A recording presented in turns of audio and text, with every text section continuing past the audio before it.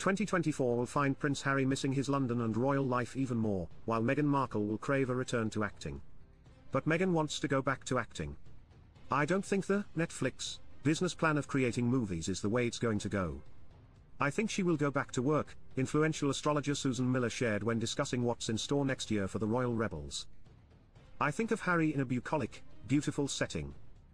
Santa Barbara is the closest thing to paradise I've ever seen, and it doesn't have the hustle and bustle, though. It's gorgeous, but he used to have 20 detail men following him around, and all the things he was doing. His life has changed dramatically, she added. Miller continued, now, living in Santa Barbara is perfect for the children, and I know he loves to play polo. He loves history and family. I think Harry is going to miss London, and I don't know how they're going to figure that out.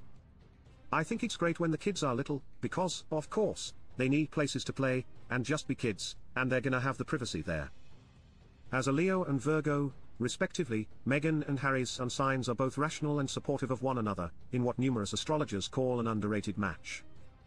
But with this also comes traits that can conflict with one another.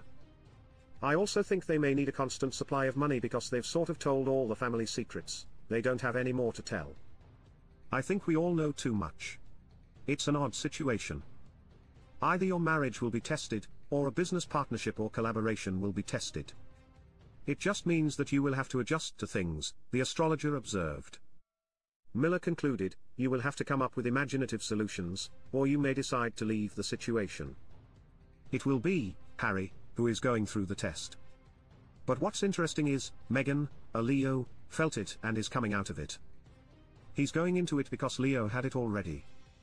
He's the one finding it difficult.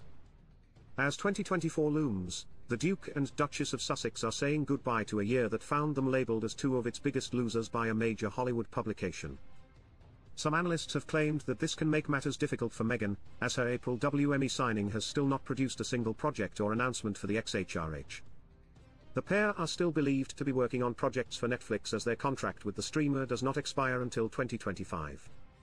Daily Express reported on Miller's predictions.